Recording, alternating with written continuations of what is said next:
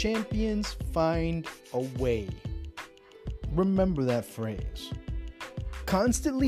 Just constantly remember that, because it is about pedigree. It's about what you can do with the battles that you've gone through that have molded you, that have given you the confidence or the lack thereof in certain situations, how to face certain situations, pardon the redundancy. But in the case of Argentina, they found ways to win games. What was it? 36 out of 37 that they had won, or they had not lost, I should say, before they faced Saudi. Then they had 6 other matches. So that would be, I'm doing my math real quick, it would be 42 out of 43 that they have not lost. And then add, of course, the 4 friendlies now today. That would be 47 out of 48 matches that Argentina have found a way to get the result they need. Today was no exception to that rule. Argentina found a way. And what a way to find it, because it tended to be a player that didn't play one of his better games. It was a player who did find himself muddled, much like many of the other Argentine players who had problems breaking down the lines that Ecuador established. It was Leo Messi. Imagine that yet again, him finding, and look, with Leo, there's only one thing, one moment, one time that you need to give him a chance and he's going to break through. Doesn't matter how many good moments or bad moments he had in that match. If he has one opportunity like that, a free kick, that basically it seems like it's a half a goal every time he gets it at this stage of his career, it ends up being a valid situation. It ends up being a valid analysis of how this team plays.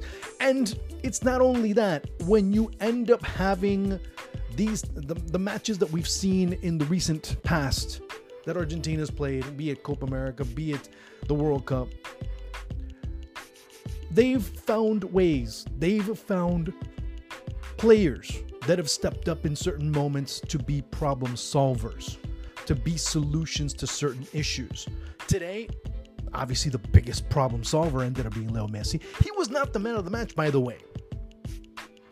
In the opinion of many, he was not the man of the match. It was Cuti Romero.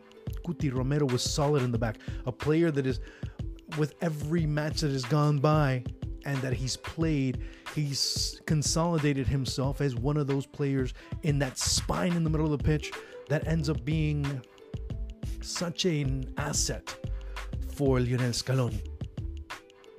He ends up being that. He ends up being such an invaluable piece of this Argentine puzzle.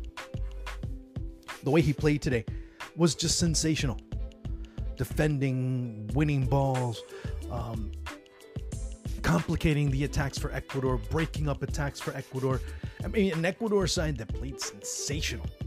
They played a very good match. They went to the Monumental and they left it all out there. Which, if you think about it, let's erase that moment of magic that Messi has with that free kick. Do you honestly think that it was fair for it to end up being a scoreless draw? Absolutely. It could have been. It should have been, as a matter of fact. But then again, when you give Leo Messi a free kick in that sector, how are you going to end up saying that he can't score? How he can't be the difference maker, which he ends up being? Like I said before, you only have to give him that. Now, I don't want to end up talking just about him, but you do have to talk about him at a certain point. What you do also have to do is to talk about Cuti Romero and how he played defensively, how he also ended up being, on an occasion or 2 or 3 or 4, an option on the attack. So there's that too. Of course, in the middle, the one that ends up making a huge difference as well ends up being Rodrigo de Paul, because in my opinion, Alexis McAllister didn't have one of his better games. Nico Gonzalez, well, yeah, he was okay, but those players in the midfield at that point weren't able to break lines.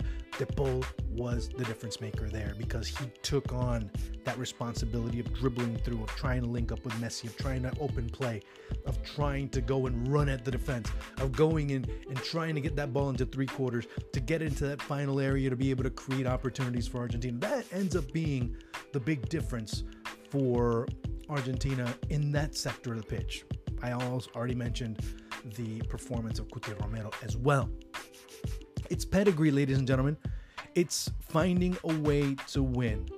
And it's someone saying, today it's my turn. Today is my turn. And of course, today the captain says, no. Today I do it once again for you.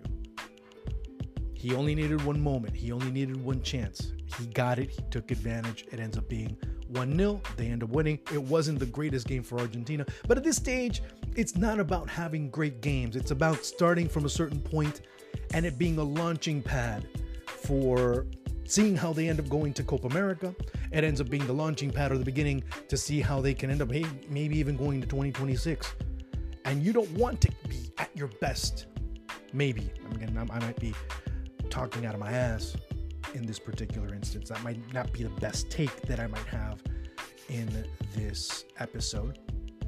But if you understand what I'm trying to say here, you don't want to have your best moment in 2023, or the end of 2023, September 2023, at the expense of maybe not doing well in 2026. But it's the building blocks that end up being created to this new Lionel Scaloni 2.0 project that starts to build officially as of today. Today was the first day that Argentina begins to defend their crown that they won in Qatar over in the month of December.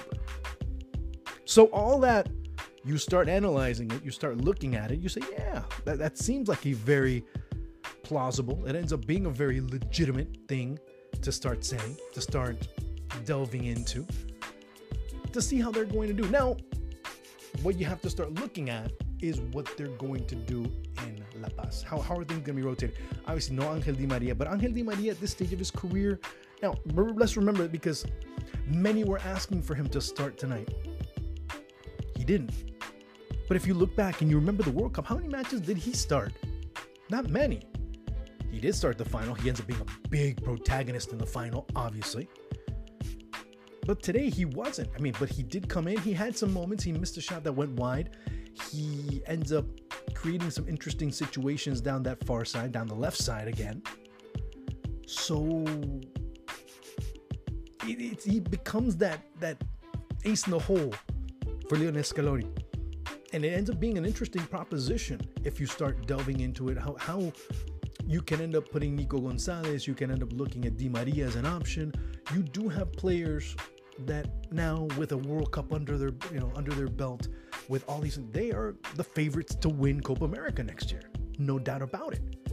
They have a swagger. They have a confidence. Not only that, they have a purpose. They have an incredible purpose for one another, because when you see them join from the respective clubs to the national team, when they get together, you end up seeing how unified this nucleus of a team is, this group, because the nucleus is basically everybody that gets involved, everybody that comes in, everybody that's added on. They fall in line with the project. They fall in line with the ideals, with the values, and also with the group and the collective.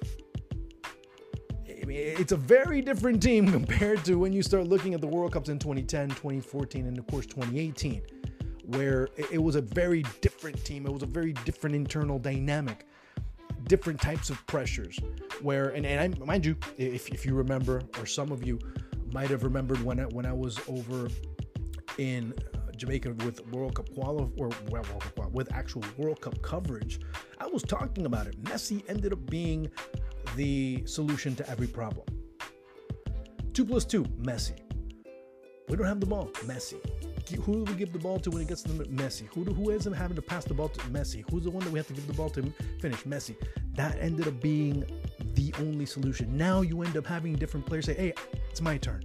I step up. I end up doing this. I end up doing that. And of course, you have the captain that sits there, and he's the one that's righting the ship, and only righting the ship. He's the one that ends up taking the ship to where it needs to go, instead of having to worry about all the other details.